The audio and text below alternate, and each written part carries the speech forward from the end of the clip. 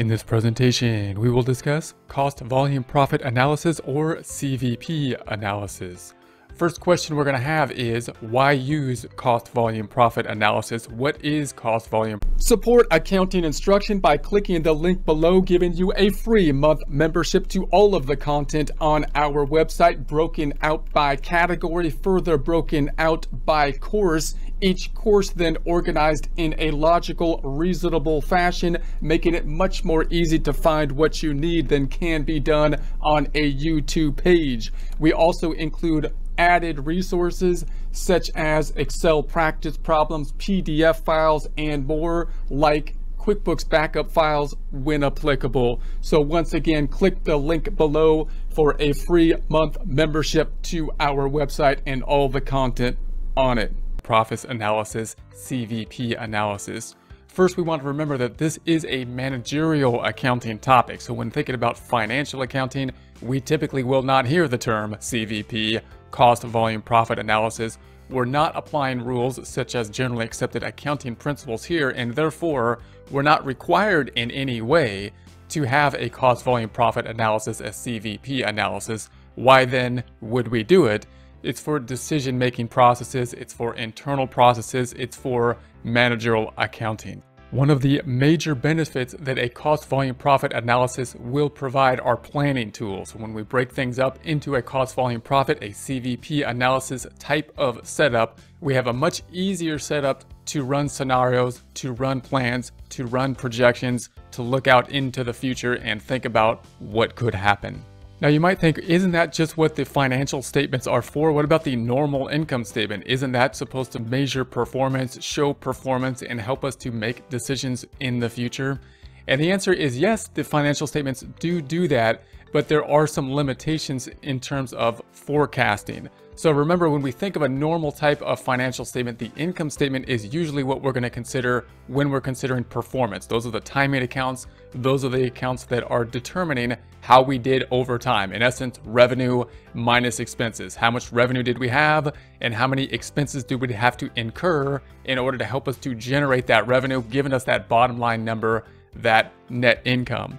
The difference usually is where we categorize the costs. When we think about a normal type of income statement, we want to think about that income statement from the perspective usually of an outside user. Now again, that doesn't mean that an inside user, a managerial accountant, doesn't take this same information, but note that when we think about generally accepted accounting principles, remember, we're thinking mainly about the outside user.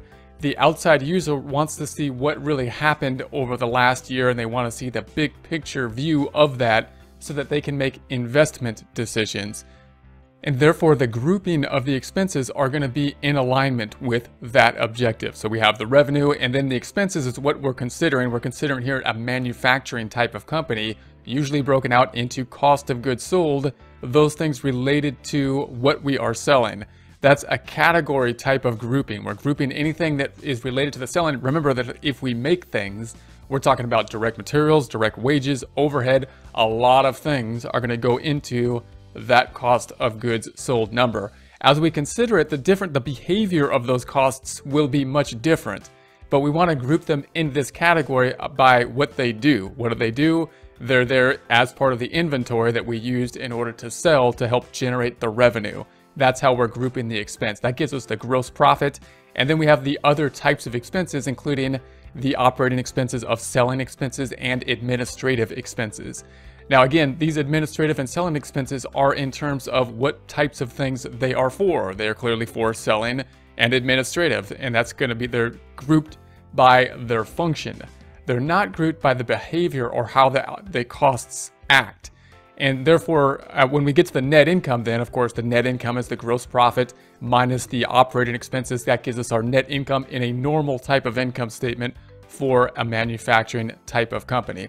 This gives a great summary of what has happened.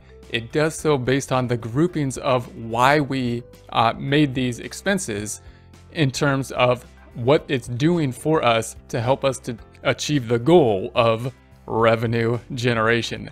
The problem is if we look out into the future and we start to run scenarios and say, well, what if we sell more stuff? What if we sell less stuff?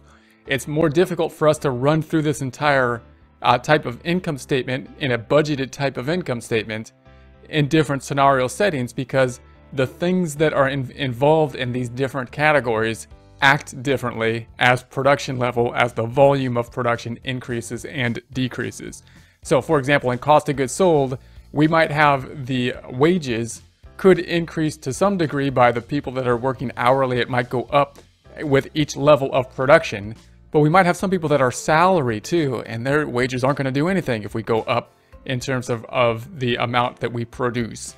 And therefore, if we were to increase production and think about, well, what would happen if we sold this many units next year, or this many units, and we had a set of increasing number of units that we could possibly sell, and we want to just run a bunch of projections on that, it would be difficult for us to do that if we group costs this way by what they're for rather than the behavior of how they act, because then we're going to have to go into these and say, okay, well, how is that going to increase or decrease wages?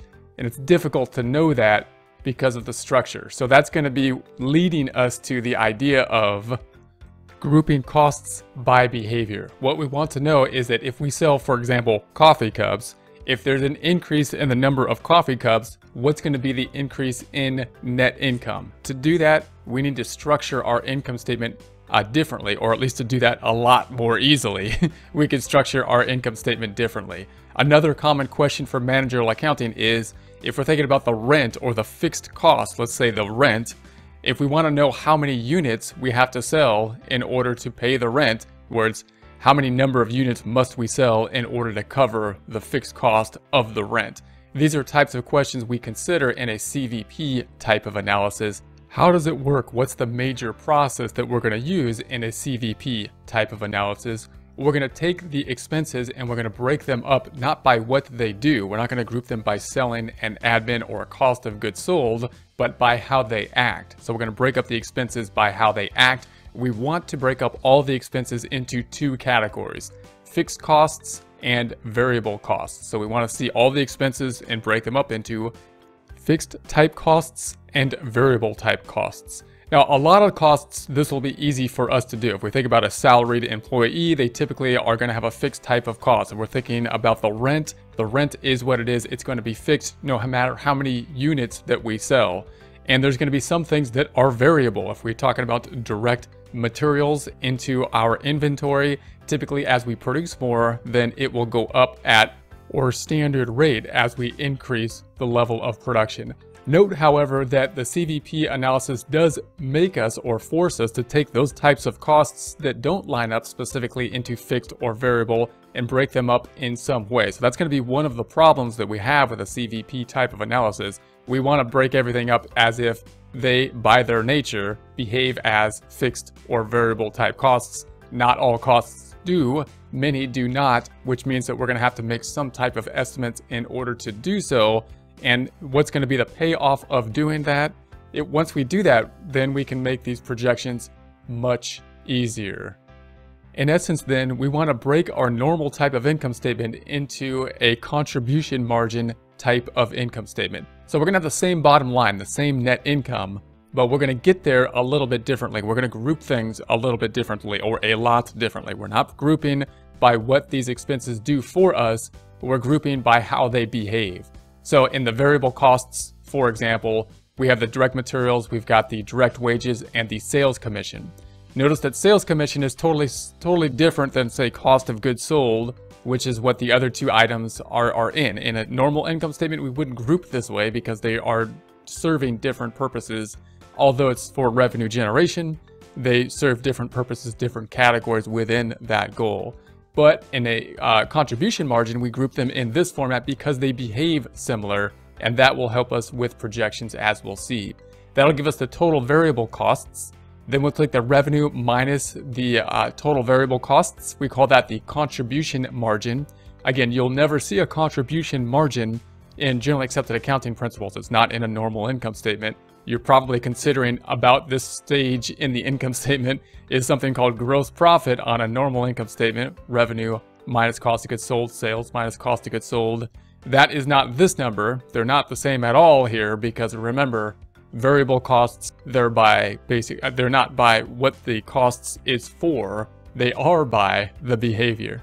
And then we have the fixed costs. These are the costs that don't change with the level of production. In our case, we got the taxes, we got the maintenance on the factory, depreciation, lease, administrative salaries, rent, and then the rent on the office, as well as the rent on the administrative office. Those giving us the fixed costs. If we subtract out then the contribution margin minus the fixed costs, we get the income before taxes, then the tax calculation, then the net income. So again, bottom line, the same as a standard income statement. The approach different. As you can see here, it doesn't really show you exactly why we would do this yet, but when we consider how to think about projections in the future, we'll see that this format will be much more useful and easy for us to work with.